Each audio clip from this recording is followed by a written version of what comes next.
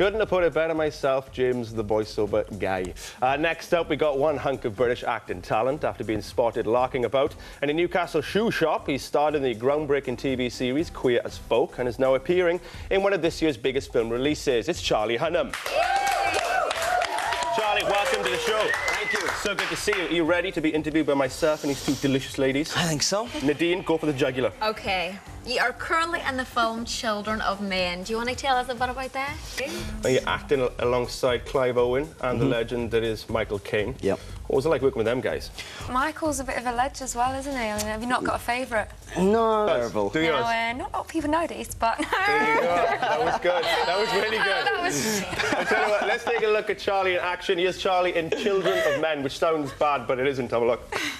I don't believe for a second Charlie's got bad breath. Could you sniff his mouth for me, just to find out? That was Clive. But do you mind if Nadine smells your breath? If you'd like to. Shall we give it a go? Go for it. Aww. All good. Very Monday. Charlie's breath, everyone. Yeah. Charlie. Good job, I brushed my teeth this morning.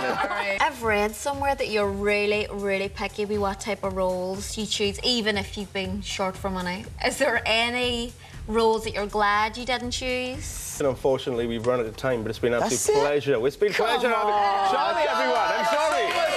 Don't shoot the messenger. Okay, join us after the break. Girls Aloud off the record. I'm sorry.